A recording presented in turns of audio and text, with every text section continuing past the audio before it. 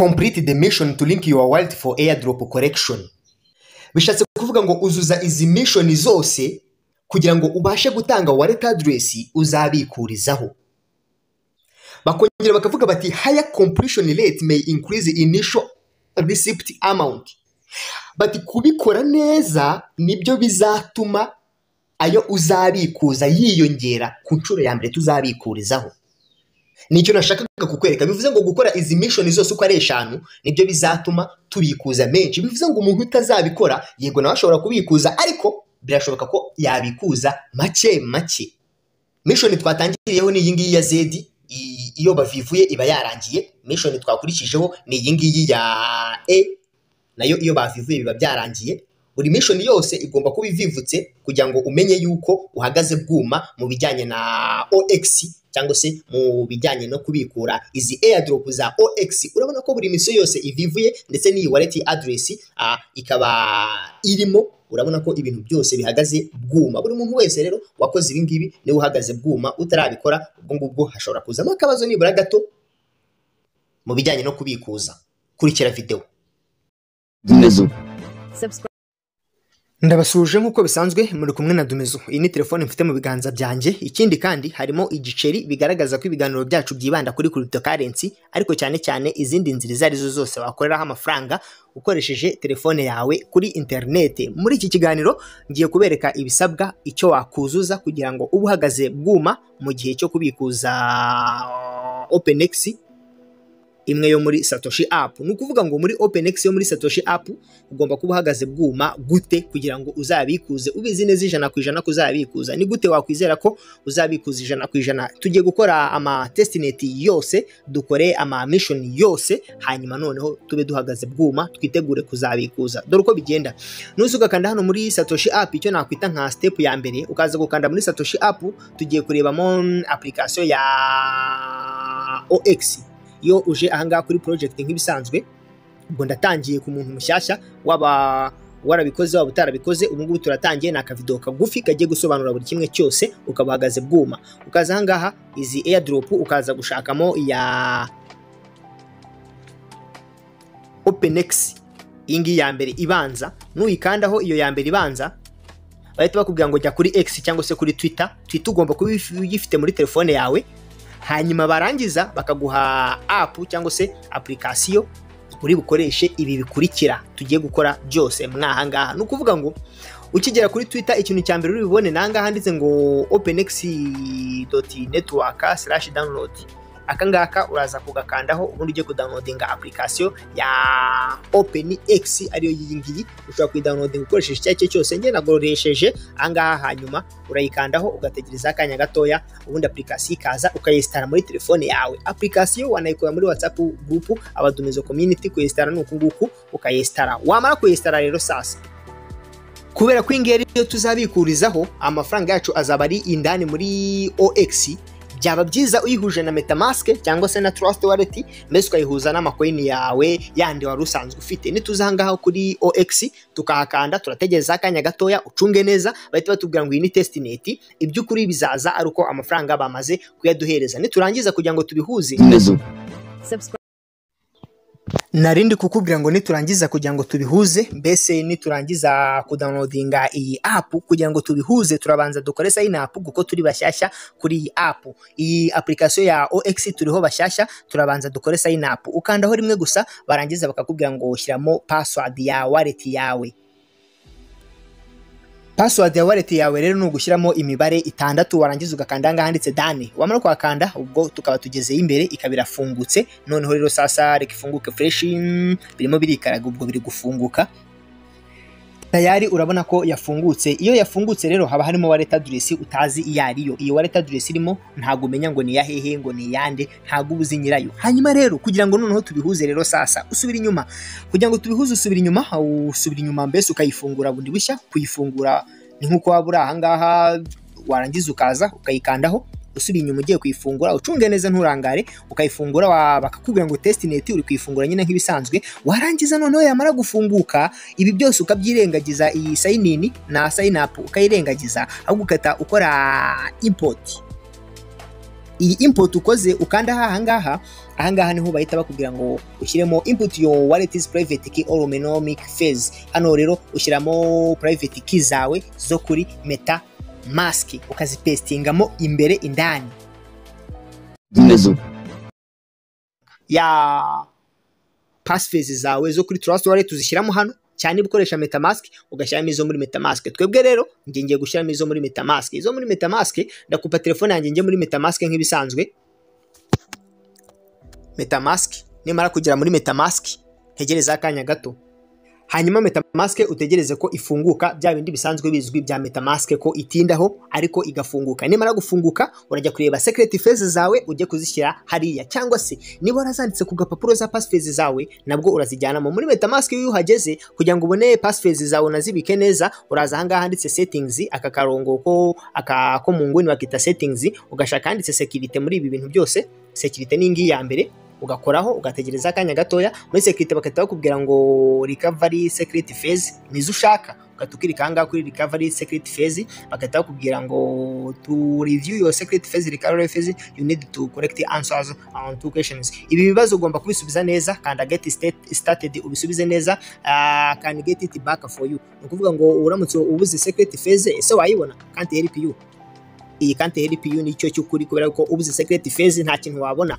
Bati bakubwira ngo right now you can help to get secret phase. Ubu ngubu twakwemerera kubona secret phase, urakandaho. Numara gukandaho bahita bakubwira ngo you are being scammed, ngo if anyone or every support agent ask you for secret recovery phase, hagize umuntu ugusaba recovery phase byagenda biti. Icyambere waba wibwe, icyakabiri wayimuha. Icyambere yuko yabashaka kukwiba nicyo wakora, tukanda aho hambere ubundi bakata bakubwira ngo continue bayiguhe ucunge neza secret phase. Hano bakata bakubwira ngo shyiramo password yawe, hanyuma ugashyiramo password. Wamara gushyiramo password yawe n'ubundi ukakanda kuri next kugira ngo ugwe secret phase. Ibisigaye ntibigaragara kubera ko ari security, ntago bigaragara, ariko igeze imbere batabakubwira ngo kanda next, hanyuma ngo kanda aho ufateho cyane ubundi bazikwereke. Bakazikwereka ukazikorera copy, wamara kuzikorera copy ukazizana ahangaha muri OX DUMEZO.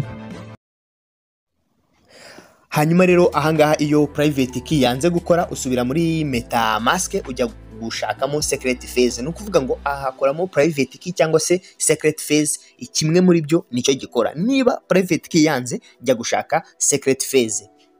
Hanyuma rero ubwa mbere twafashe iyi secret recovery phase iranga, reka tuyihorere dukomeze hasi cyane. Haba hari na private key. Iyi private key aba ariyo dufata dukoreshe. Ahangaha handitse ngo hold to review private key, ukandaho cyane ugafatishaho ubundi bakahita bayikwereka, ukayikorera copy. Warangiza ukaza ukayipestinga ahangaha muri OX testnet app. Ubwo turagaruka kuko tugarutse, turaza muri import nk'ibisanzwe, dutegereza akanya gatoya ubundi tuyipestinge hano hejuru iriya private key. Nitumara gupestingamo private key turahita tuza hano dushyiremo ya password yacu imwe twakoresheje dukora kuri sign up muri application ya OX.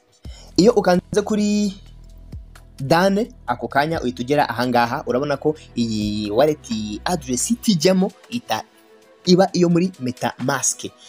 Wallet address yo muri MetaMask ni itijyamo ya dashboard ubona muri MetaMask itayimukira ahangaha muri OX. Ibyo ubona muri MetaMask byawe umaze gushyiramo private key, ibyo ubona muri MetaMask yawe bitabyimukira ahangaha. Ariyo mpamvu uri gusanga mfiteho ama USDT agera ku 10, kubera yuko kuri MetaMask n'ubundi nari nyasanganweho.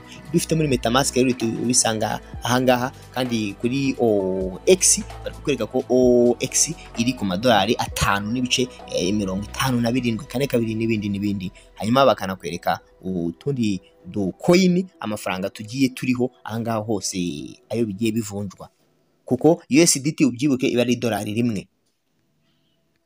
Iyo tumaze guhura rero guhuza MetaMask na OX, ikintu twita dukurikizaho ni ukuza kuri mission. Ubu ngubu tuje kuri mission, twari tumaze gusayininga app na in muri OX. Niba umaze gutunga iyi screen muri OX rero vayo dukore mission. Ubu ngubu tugiye gutangira dukora mission zose zirimo n'izingahe rero, ni mission 1 2 3 4 5, ni mission 5. Turaza guhera ku ya nyuma, turaza guhera kuri mission Z kubera impamvu ngiye kukwereka. No kuvuga ngo niba umaze gutunga application ya OX ukaba wayinjiyemo wanayihuje na wanayihuje na MetaMask, tangira ukore izi mission zose. Izi mission zose rero nitumara kuzikora turaba duhagaze bwuma mu matestnet yose. Mbibutsa yuko gukora ibi ngibi ntago bashizeho amategeko avuga ngo utazabikora tuzamuhana. Oya, ibi ngibi nta tegeko rihana umuntu utabikoze, ariko mu rwego rwo kwirinda ikibazo icyo ari cyo cyose niyo mpamvu tugiye kubikora kugira ngo tube duhagaze bwuma mu bijyanye na OpenEx. Ntihazagira itegeko na rimwe ritugonga.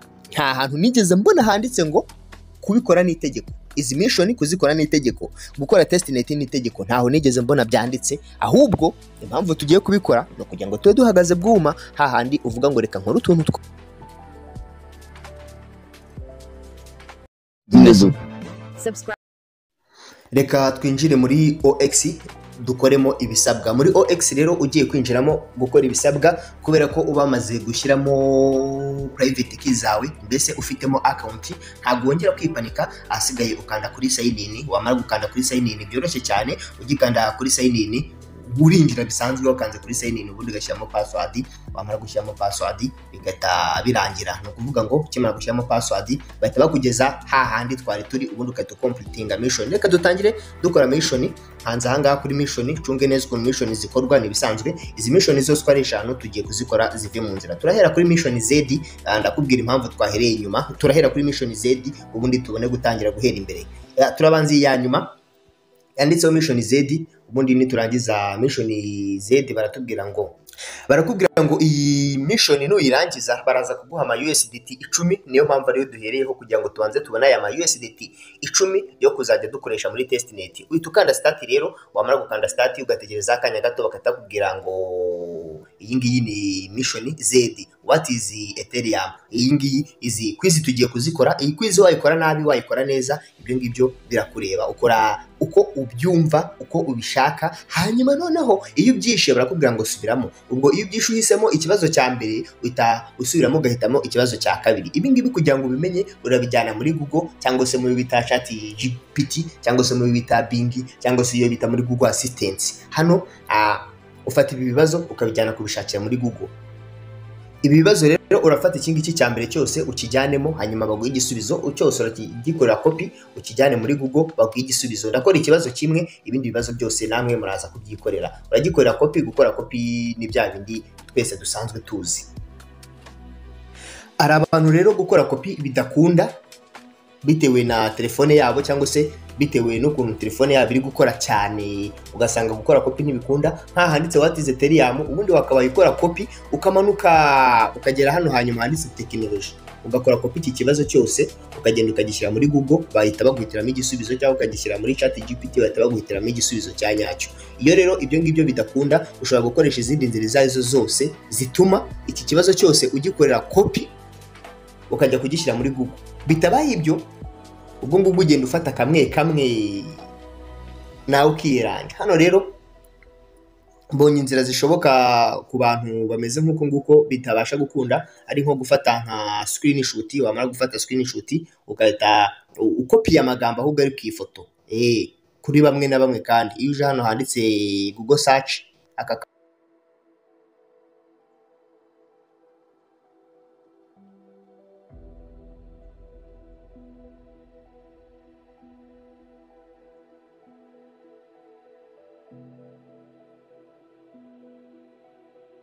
iyo umaze gukora copy kuri utwo tugambo turi kuri iyo foto twonyine, ushobora gushaka nka application ujyaho, yaba chat GPT yaba Google cyangwa se indi, ugashaka ukuntu baguhereza igisubizo cya nyacyo muri ibyo bibazo byose.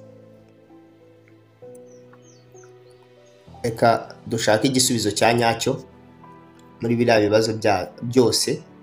Uri kubona ko igisubizo batubwiye ngo ni B.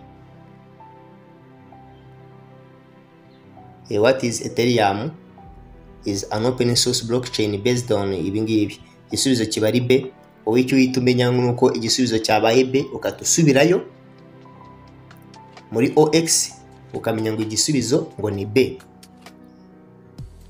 Warangiza iyo wamenye ko igisubizo ari B uraza uraza kugereyo uraza ukagikandaho. Nukuvuga ngo wowe inzira zose uri bukoreshe, wakoresha Google, wakoresha iki, uraza kwiranja ibingibi ubikorereye copy ujye kubipestinga nk'ahantu muri Google ubashe kumenya igisubizo cya nyacyo.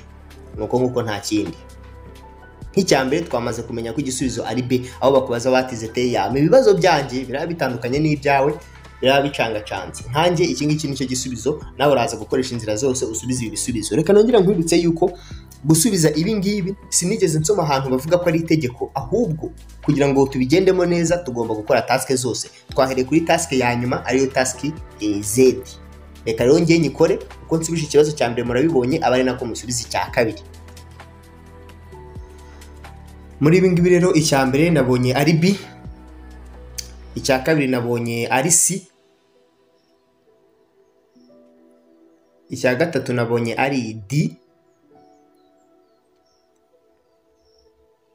iki nacyo nabonye icya kane ari C, icya nyuma nabonye ari A. Warangiza byose ubirangije ukatukanda kuri submit ugategereza quiz passed. Impamvu bambwiye ngo quiz passed ni ukubera yuko nabikoze neza. Iyo bikoze nabi barakubwira ngo ongera ubisubiremo mpaka ubishoboye, nta tegeko rihana uwabikoze nabi. Bakatubwira ngo you have passed the simulated KYC test. Iyo ni KYC test and 10 long, no kuvuga ngo hamwe n'ama USDT 10 has been sent to your wallet, bayohereje kuri wallet yanjye. Each address can only undergo one test. Ni kuvuga ngo buri wallet ikoreshwa test imwe. Hanyuma noneho rero Z turayirangije ariyo ibamo quiz. Iyi mission Z turayirangije ari ibamo quiz. Ubu noneho twatangira kuri iyi mission ya mbere, ya kabiri, ya gatatu, ya kane, yes, kuko ya gatanu yo yamaze kurangira. Reka dutangire no hejuru. Impamvu ntangira aha ngaha nuko ingiye rero dukenera cyane. Mbese uzahere kuri mission ya nyuma kugira ngo bashe gukora izi mission zose. Ni no mpamvu bajya no kubiduha badutangije mission ya nyuma. Reka rero dutangire kuri mission ya mbere ariyo mission A cyangwa se mission E. DUMEZO. Twihuse cyane reka tuhite dukora mission E. Ni impamvu vuga mission E nyine ni A mu Kinyarwanda. Mission E rero urakandaho utegereza akanya gato yabate bakubwira ngo Satoshi app email. Urashyiramo ya email wafunguje Satoshi app kera niba ubyibuka. Iyo utayibuka neza ukupa telefone yawe ukajya muri Satoshi, utibuka email wafunguje Satoshi app, ukupa telefone yawe ukajya muri Satoshi ukajya kureba email waba warayifunguje, ukanda hano handitse mi, ubundi ukatubona email yawe tugambo tuyihera. Urabona ko itangizwa na danasa, ukayita ureba muri email zose ufite zitangira kuri ya, ukatumenya ko ariyo yo muri Satoshi app. Iyi ngiyi yanjye itangirwa na danasa. Ubwo nawe ubikora nkuko nguko, ubundi ukatukanda kuri submit. Wamara gukanda kuri submit ugategereza akanya gato bakahita bakubwira ngo Satoshi app email verified, babivuvuye. Wewe niba ugiye gukanda ngaha handitse country or region, hano handitse akadarapo, wowe uze kuhibuka kandi ako kadarapo kavanemo hakiri kare. Nurangiza muri ibihugu byose uhite mu Rwanda, nibagiwe ndavivura ibihugu Rwanda ibiri inyuma. Yes, niba uri umunyarwanda uhitemo igihugu cyawe. Rwanda hafanga kuyibona. Yes, uhitamo igihugu cyawe aba ari cyo ushyiramo. Numara kugishyiramo havemo icyo kidarapo, haze mu Rwanda. Ndabona nkize mu Rwanda bikanga kujyamo. Wowe uze kwibuka iyi darapo rikuremo ushyiremo igihugu cyawe hakiri kare. Email yabaye verified. Reka dukomeze n'indi mission dukurikijeho ni X. Iyi mission X rero ukandaho rimwe ugategereza, warangiza hano hejuru bakakubwira ngo X username, ujya kuri Twitter yawe ugashaka username ya X. Iyo udafite X nyine ubwo ibi bintu dukora bya online bigusaba kuba ufite imbuga nkoranyambaga zose. Ariyo mpamvu byatumye mfungura Twitter. Iyo bita X urayifungura ukareba username yawe ya Twitter ukuntu yitwa iyo ariyo neza, ukayireba ukayitegereza. Katurebe username yanjye, ndabona nitwa username naka kanditseho DUMEZO rimwe. Ndabona nitwa DUMEZO 1. Nawe rero urabireba ukabishyiramo hariya ahangaha uhita ubishyiramo DUMEZO 1. wibuke batangiza rubaze niko mbona babitangira DUMEZO 1 ubundi ukatukanda next step. urabona ko arubaze yese yivanaho automatique, ubwo ngubwo ntago ari ngombwa kwishyiraho. ukanda next step bakata kugira ngo post ibi ngibi rero ngo bipostinge kuri Twitter. ubwo nyine uhita ubipostinga ibi byose baguhaye, ubikorera copy. wamara kubikorera copy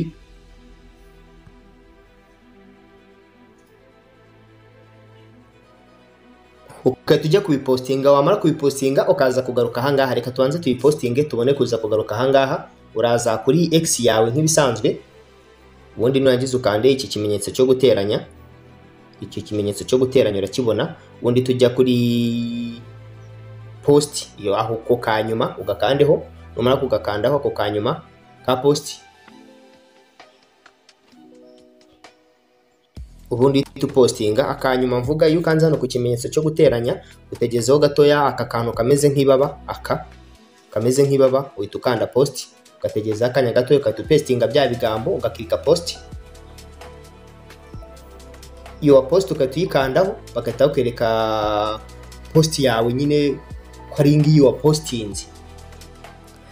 ubwo ngubwo rero urakopiya ID yayo ukanda kuri share cyangwa ugakanda kuri post ukagera imbere kugira ngo ubone share iri ukwayo. iyi share rero niyo itukandaho. wamara kwikandaho ukayita uzano handitse copy, ukayikopiya. wamara kuyikopiya ugasubira inyuma hahandi batubwiye ngo post X status. kakandi twakoreye copy utukazana ahangaha muri status nyine posted status, ukahita ugashyiramo. wamara kugashyiramo ukatukanda check.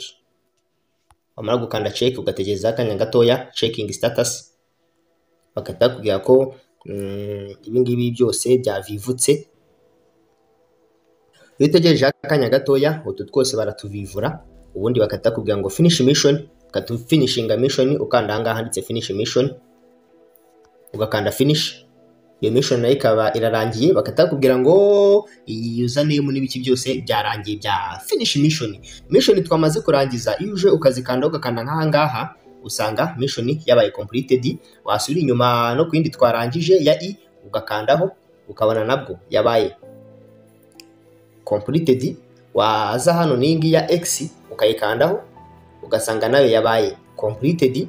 waza ngaha kuri T ubwo ni Telegram ugasanga ntiraba completed. send following command to AGX bot. ibi ngibi tubyohereze kuri bot. turayikorera copy byose nta na kimwe tuvanyeho. turayikorera copy. iyo tubikoreye copy address iyihitiramo uko mbikeka. turabikorera copy niturangize tujye kuri Telegram AG bot tubyohereze.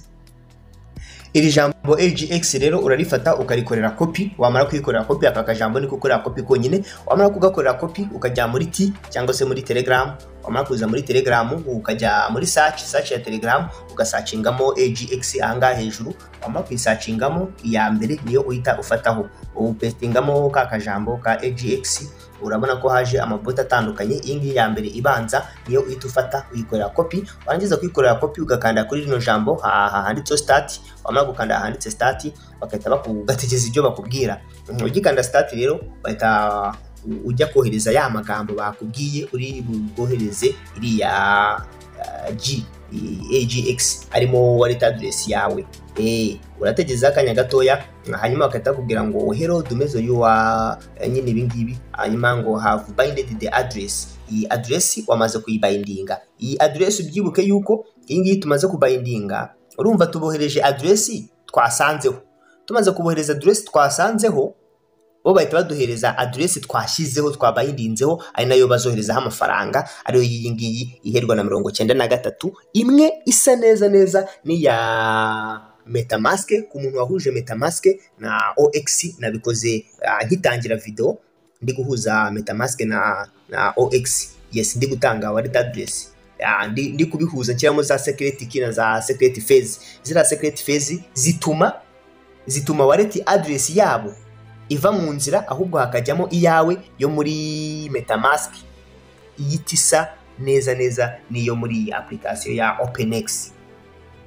ibi ngibi iyo ubibonye rero umbona umenya ko mission irangiye. Iyi mission nayo irarangiye, hanyuma reka nze dukore mission ya nyuma. Tugiye gukora mission ya nyuma ariyo mission dusorezaho. Ibi nabyo birarangiye. DUMEZO. Mission dusigaje ni mission ero. Mission ero rero ni iki? Ni swap. Iyo yikanzeho uza gusanga ufite ama USDT ariko ntabwo ugeze uyakoresha uswapinga. Ahangaho nta nayo ufite, ahangaha nta nayo ufite, kubera ko harimo ibibara bivuze ko utigeze uyakoresha uswapinga ariko urayafite. Reka rero tuyakoreshe duswapinga. Dore icyo tugomba gukora, turafata ama USDT yose dufite, dufateho macye tuyaswapingemo OX, dufata andi macye tuyaswapingemo AGI. Ubwo OX na AGI birahita bihindura ibara, bigire ibara, mu gihe USDT yo iri buhindure ibara ikazana icyatsi kibisi. Hanyuma ibyo nibirangira twongeye dufate aya tuyagira ama USDT, dufate n'aya ngaya tuyagire ama USDT nanone kugira ngo amabara yose ahinduke biba byakozwe. Turabikora gute rero? Cunga neza. Turaza hano, tuzano handitse bivuyemo. Uretse ndi gukoresha telefone niyo mpamvu bivamo byose. Tuzano handitse hub, nidukanda hano handitse hub uraza kubona ko harimo ibintu byinshi cyane bifite n'amaswap. Bifite na swap. Urabona ko hari utuntu twinshi tugiye dutandukanye. Urakanda kuri swap rero, kuri kariya ka swap, reka nsubize inyuma gato. Urakanda handitse swap ngira ngo buri wese ari kuhabona. Hanyuma numara gukanda handitse swap ufate USDT. Turabona ko ufiteho 20. Ushobora gufatamo USDT wenda zingahe? Ebyiri. USDT ebyiri. No. Yes. Ino zero ndabona itagivaho. Iyi zero ndabona yakomeje kugumaho. Reka mite nandikaho 2. Ubwo ni USDT ebyiri. Bahite reka nshyireho enye. USDT enye. Bahite bampa ama OX mite nkora swap, nkanze swap 4 0 n'ibice bingahe, nkanze swap. Ndategereje, tegeza akanya gato. Ndabona bikunze kuko urabona izo nayo mfite ziragabanutse. Iyi ngiyi nayo ino coin reka nayo nyihindure mvane muri OX mite nshyiramo indi coin ariyo iyi ngiyi AGI, mite aba ariyo nshyiramo. Nindangiza nabwo nshyiremo andi angana nk'aya ngaya wenda nkore swap. Ndategereje. Urabona ko nayo nyaswapinze. Reka nsubire inyuma rero ukuntu byahindutse rero. Nusubira inyuma uraza gusanga havivutse ibara rindi. Ninsubira inyuma kuri mission, haza kuri mission ero. Reka dutegereze network zize ahangaha. Urabona ko tutubara twagiye tuvivuka ariko bitari byo neza. Reka dutegereze network zize fresh. Aka kabara kavivutse ka AGI bishatse kuvuga ngo ikibazo kiri kuri OX ndetse na USDT. Reka dufate ama OX tuyajyane mu ma USDT, dukora kandi ga swap nk'ibisanzwe. Turajya kuri hub nje kuri swap ama OX tuyajyane mu ma USDT nguku. Fatamo ama OX wenda nka 0 n'ibice 2.